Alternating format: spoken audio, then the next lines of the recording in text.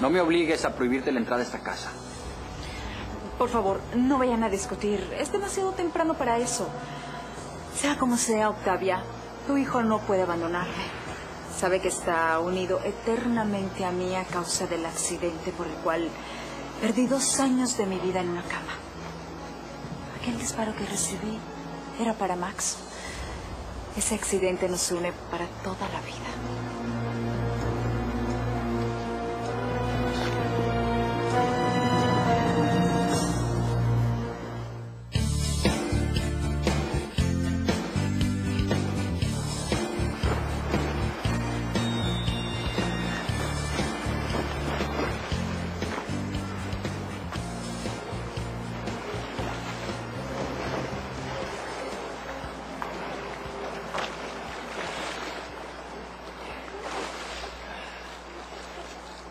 Uy, uy, uy, caramelo, caramelo.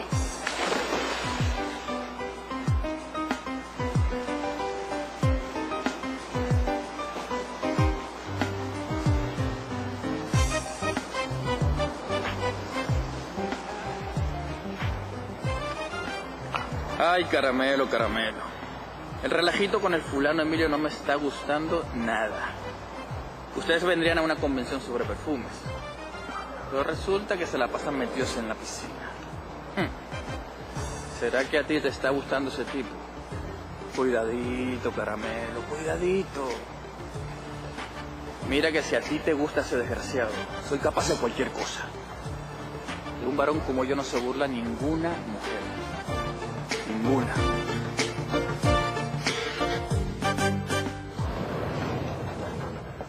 Buenos días. ¿Se puede? Sí, Maximiliano, pasa. ¿Te mandaron Emilio y Caramelo informes sobre la convención de perfumes en Orlando? Sí, justamente ahora Beatriz está imprimiendo todo lo que llegó vía email. ¿Quieres que ordene un par de cafés para nosotros? No, gracias. Ya tomé en la casa antes de salir. ¿Bueno? Hola, mamá. ¿De verdad Gaby ya está en la casa? Ay, qué buena noticia, mamá. Sí, voy saliendo para allá. Adiós, Maximiliano. Me alegro muchísimo de que Gaby ya...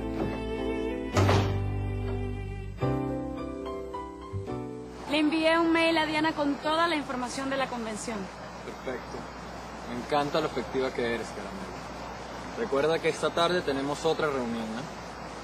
Sí, a las 4. Lo sé. Ay, el bronceador. Lo voy a buscar a la habitación. ¿Por qué ese imbécil mira de esa manera a mi mujercita? Casi se la traga con los ojos.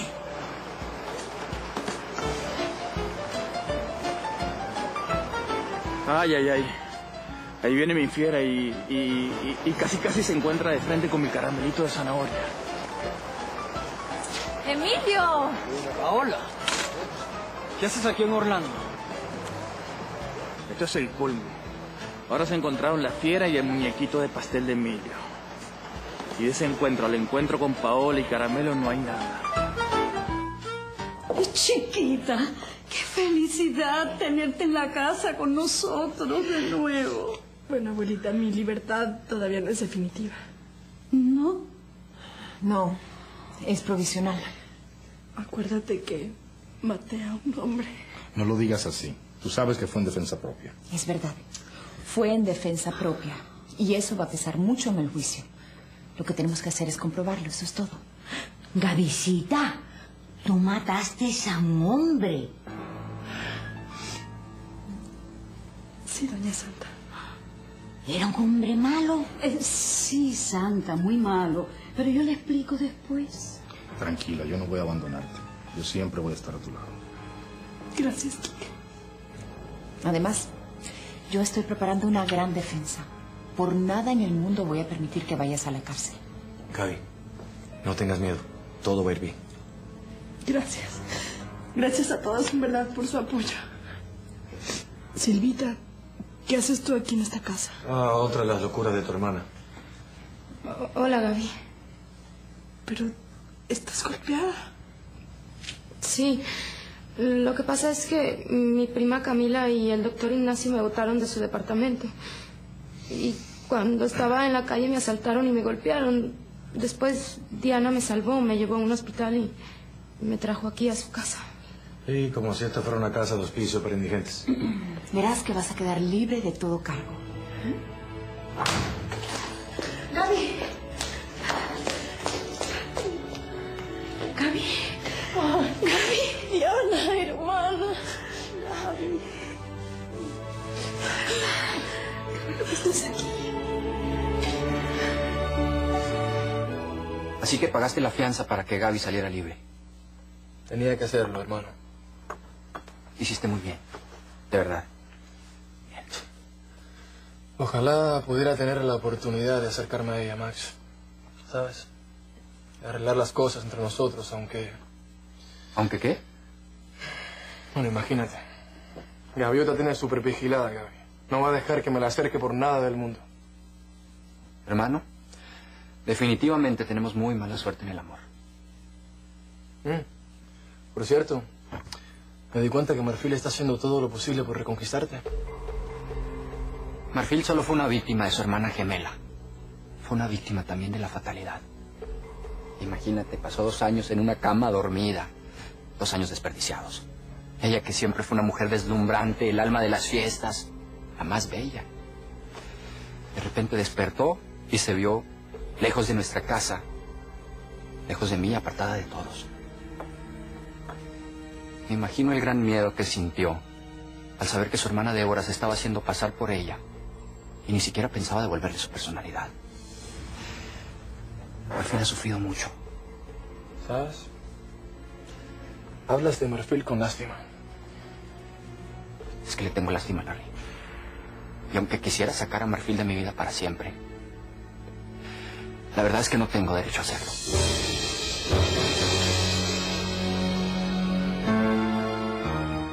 Acorralada en un amor casi imposible.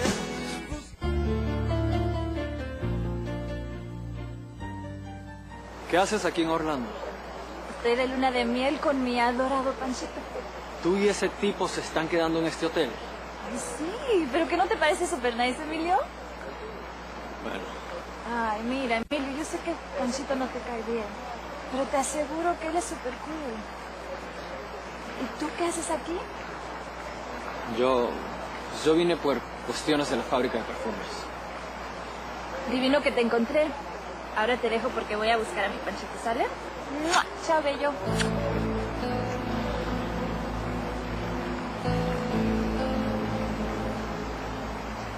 A ti te quería ver, desgraciado. No sabes qué gusto me da que estés de regreso, hermanita. Ay, hermana, y no sabes los deseos que tenía por yo estar aquí otra vez en casa. De aquí no te vas a volver a ir, eso te lo prometo. Mamá, ¿tú crees que puedas conseguir que me declaren inocente en el juicio? Voy a luchar con uñas y dientes para lograrlo. Lo bueno es que mamá pagó la fianza para que tú salieras libre. Hermana, fue Larry quien la pagó. Gracias a un préstamo que él consiguió. ¿Larry? Pero qué bonito gesto de su parte. Eso quiere decir que ese muchacho tiene un gran cargo de conciencia. Sabe que desde que se casó con Gaby le hizo mucho daño. Y ahora simplemente está tratando de arreglar las cosas. Bueno, lo importante es que estés libre. Todo ha sido tan horrible, hermana. Es que no puedo evitar cerrar los ojos y ver a Andrés muerto frente a mí. No puedo olvidar que soy una asesina. Tranquila, Gaby. No pienses en eso, mi amor. Tienes que tratar de olvidar. No es fácil, mamá. Te aseguro que no es fácil. Yo lo sé, mi amor. Yo lo sé. Pero juntas vamos a superar todos los problemas y vamos a vencer.